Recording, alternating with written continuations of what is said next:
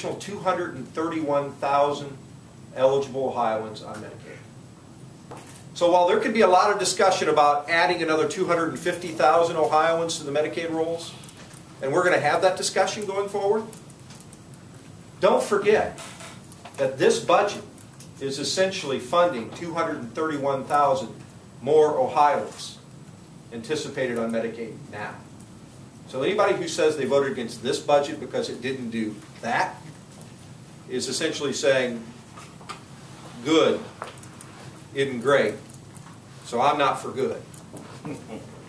Well, we're for great because I think this budget is great. It may not be perfect, but we shouldn't allow perfect to be the enemy of the great. Speaker?